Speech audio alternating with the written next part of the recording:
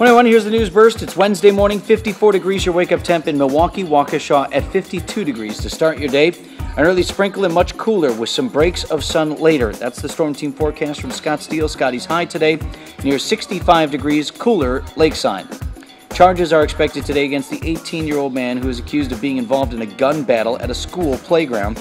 Police report Sylvester Lewis is one of the men involved in the shooting that critically injured a 10-year-old girl, Sierra Guyton. Police are still searching for that second shooting suspect.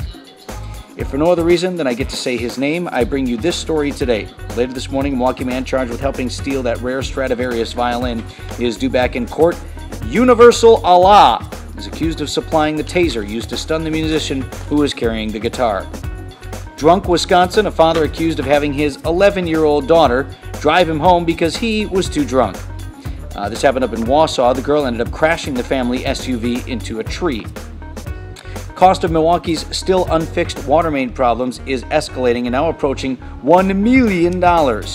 Shutting down a pumping station caused pipes to burst all over the city. It's 92 water main breaks and counting. Brewers and Orioles again tonight at Miller Park. We won the if we win the series.